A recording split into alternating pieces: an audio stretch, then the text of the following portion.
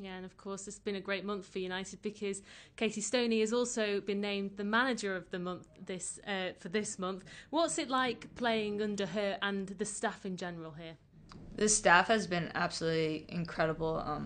Obviously, Casey winning Manager of the Month is super deserved, and that's like reflects the whole entire staff, not just her and the work that they put in to make us successful, to set us up to succeed, and then us as players having to digest that information and go out and perform and do it to the best of our ability. But I can't speak highly enough about her and the type of team and culture that she's created here. Even before I was here, I could tell walking into to the clubhouse that it was something special, and she really is a great leader, and I think it shows in the performances and the way that she's developing her players.